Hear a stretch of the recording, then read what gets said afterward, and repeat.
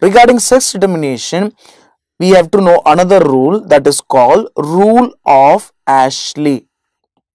Okay, rule of Ashley. What is this rule of Ashley? What is this rule of Ashley? Right? This is based on sternal length. This is based on sternal length. And this is used for determining sex. It is used for determining sex. Right? What is this rule? We have to measure the sternum length.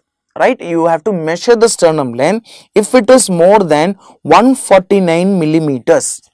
Right?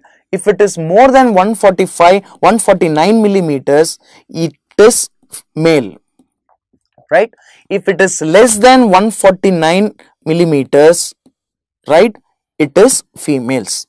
Right? If it is more than 149, it is males. If it is less than 149, it is females. It is very simple. What you have to remember is 2 points. It is for sex length, sternal length. It is for sex determination. It is for sex determination from the sternal length. From the sternal length. Okay. So this is what you should know.